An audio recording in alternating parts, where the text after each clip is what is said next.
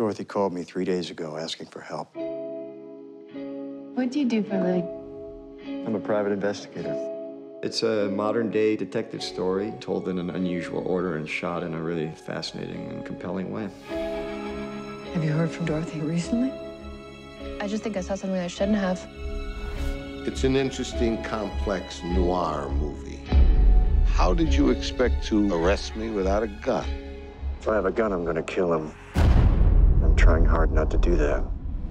It's a missing persons case, but it's more about finding out who our main character is and how he relates to everyone else in the movie. You want to back me up for old time's sake? Everything you touch ends up covered in blood one way or another.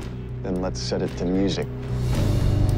She's trying to make up for things in the past. You're gonna need something to protect your soul. It doesn't paint a pretty picture. I was in love with a stripper once. We're going under layers and layers. All of these characters really shine for me. Let's add some horns to this thing. These are survivors. They're well-written and really finely drawn.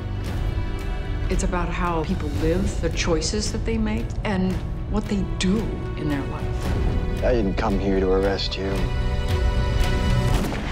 I came here to kill you.